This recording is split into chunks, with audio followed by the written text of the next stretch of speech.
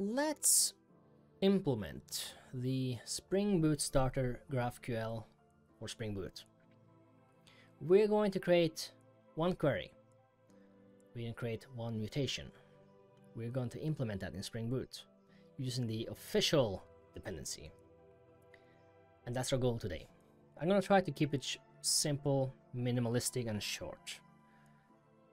First thing we're going to be doing is adding two dependencies to the POM file. And those two dependencies are spring-boot-starter-web and the spring-boot-starter-graphql. Once that is done, make sure to refresh by pressing Ctrl-Shift-O or pressing the little button that appears in the upper right corner once you have added these. Or you can right-click POM, go to Maven, and just reload the project. Anyhow, once that is done, that means we have now GraphQL functionality inside our application. Just by that, doing that. But we need to add some configuration in order to access the UI we are going to be testing this with. So in our application YML, not properties, YML, we are going to add the GraphQL configuration we need, which is the spring graphql.graphql.enable, and set that to true because the default is false. In here, we can set other configurations as well. We can even set the path you want the interface, or rather the UI, to be accessible from. The default path is --graphql, but I'm not going to do any other changes here. So let's start by creating our little recipe for GraphQL. This little recipe, which is named a schema, in our case, of a type GraphQLS, I think, we tell our application what we are going to be providing to the outer world.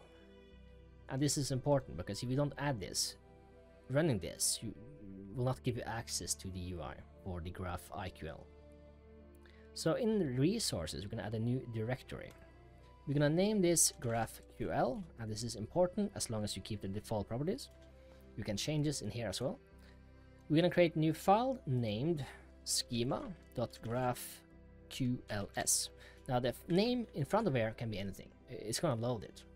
However, I'm going to name it schema to be more descriptive of what it is. So in our schema, we're going to set up a type query, and it's going to return a field name hello and return a string from that. And while we're here, we might as well add a mutation. This is going to be a type mutation, and that is going to be the named world, which returns a string. But we want some input data for this, so I'm going to add a input data named name, which is also a string, which means we expect input data named name, which is of a type string, and we expect the entirety of this to return a string. Once that is done, we have set up GraphQL, we set up GraphQL, and we have set up the recipe for what we want to serve to the outer world. However, we have not implemented this yet. We can start this application right now and run this and call these queries right away. But what's going to happen is we're going to get null from this and null from that. So let's skip to the good stuff. Let's create a controller. I'm going to name this the GraphQL controller. Now, if you wanted more, or rather better name, I would recommend something like, use case here and then name this GraphQL controller. Because if you just name this a controller, it's less descriptive, And just naming it GraphQL controller is not enough descriptive. It's too abstract, it's too grand.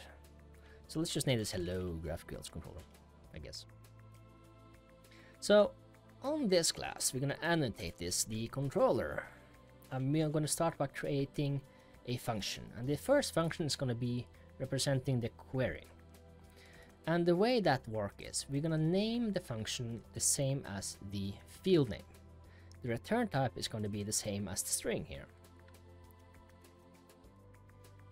Public string hello. And it's going to return hello. However, this is not enough. We need to annotate this. This is going to be a query mapping. And that makes this work. This is done. This query is done. It's going to work now if you run this and call the GraphQL hello. However, if you want to change this, let's say you don't want the name to be hello.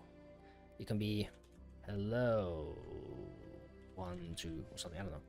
Then you would have to add a name here named hello, because this hello, or possibly this hello if this is not there, represent this. And the return type, the return type. But let's not do that. Let's just keep it simple. I wouldn't recommend doing that unless you have a really good reason for that. The names themselves should be descriptive enough. It shouldn't just be, account. It should be get accounts if you want to, get accounts. Enough about that. Let's create our mutation then.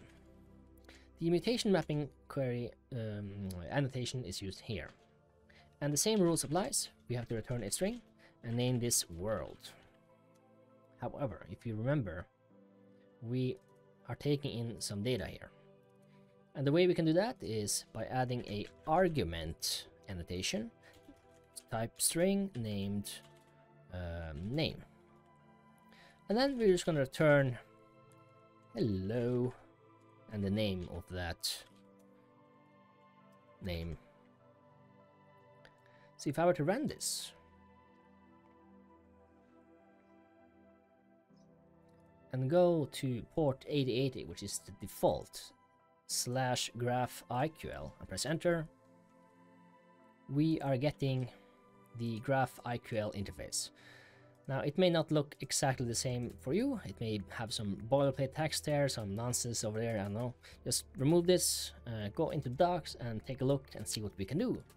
Here we have a query and mutation, and by clicking this you can find out what you can do.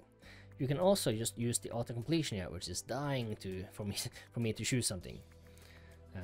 So let's just do that. Let's create a query. And let's use the hello type. So we don't need to do anything else other than that. But let's prettify this a little bit. Let's hit play.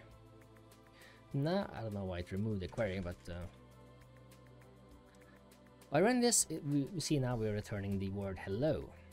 So if we were to do the same for the mutation, and comment this out, we also need, let me prettify this, we need name. The name is going to be Ivan, and that's it.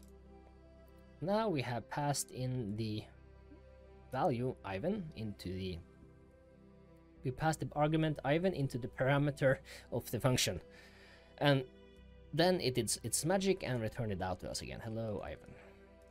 I mean, that's pretty much it.